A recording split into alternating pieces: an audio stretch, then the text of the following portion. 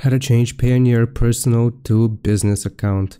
Log into your Payoneer account and you will click on Get Paid here from the left hand side. Now you will see this option, Request a Payment. So you want to click on Request a Payment. Now right here is going to ask you for some more information. Who's paying you? You will enter the name or company or email. So you just want to type it out.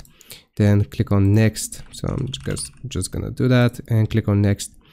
Now they will need some additional information from you, so you will click on Provide Info and you will see this option here, Business Profile.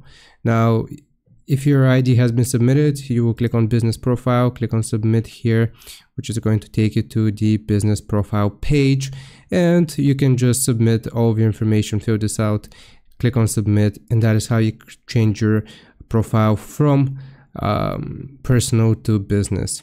I hope this helps. Leave a like and sub. I'll see you next time.